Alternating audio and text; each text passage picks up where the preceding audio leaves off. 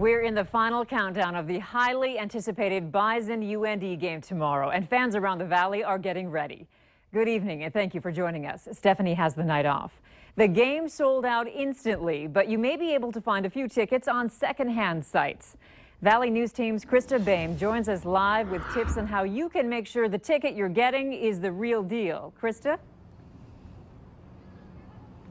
Hey, Andrea, we're outside the Fargo Dome right now where people are just getting ready to line up.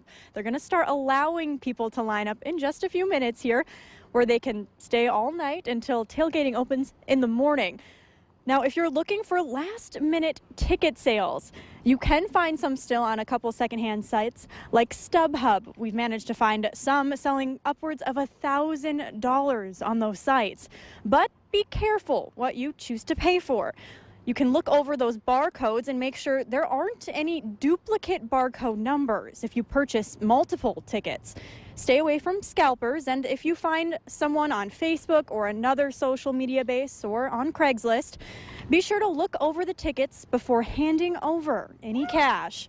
Of course, if you don't have tickets, the tailgating experiences is one you don't want to miss. Coming up on Valley News Live 10 at 10, I'll be back with more tailgaters as they line up here.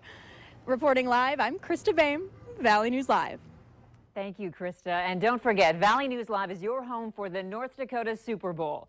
Join us tomorrow for the Farmers Union Insurance Bison football pregame show on at 1:30, followed by the big game at 2:30. It's all in high definition on KVLY. So as we get ready